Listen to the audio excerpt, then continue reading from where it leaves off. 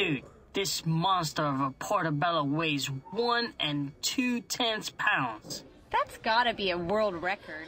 This is Sade. She attends Merit Prep Charter School in Newark, New Jersey. It's very different than the public school I went to. My favorite thing about school is the computers. Personal computers weren't available until I got to college.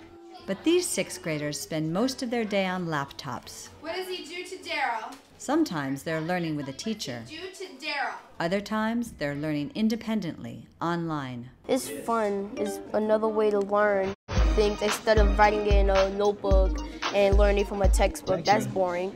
I'd rather have the computer than a textbook.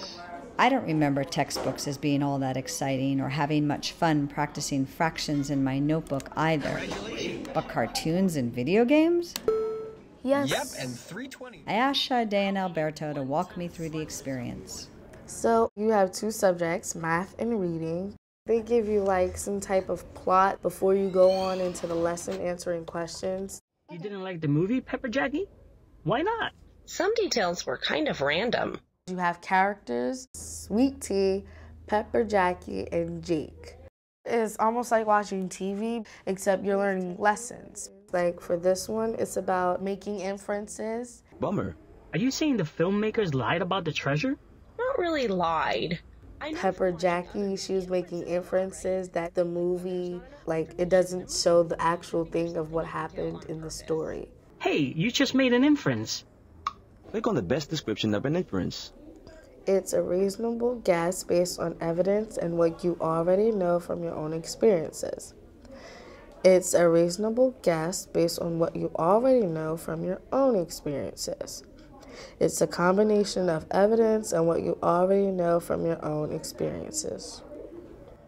I'm gonna go with the first one. Yes. And inferences. Students move through lessons at their own pace. Those who struggle are able to review basic skills while others move ahead to more challenging lessons. It's an example of something educators call differentiated instruction, the right lesson at the right time. Remember, when dividing by fractions, we are actually multiplying by the inverse. Try again. So like we took a test before we started this program, and based on the test, that's what grade level we started on. I started on 4th grade level, and then I'm moving up, now I'm in 6th grade. Most computer programs provide encouragement and positive reinforcement, but this one offers incentives and rewards. You have game credits, and you earn game credits by passing lessons. The games I like is log rolling, Eggscapade, Dojo Mojo. And I like these because like you will get a break instead of keep on working constantly. Schools all across the country are starting to bring technology into the classroom in lots of different ways. What do you think about this type of learning?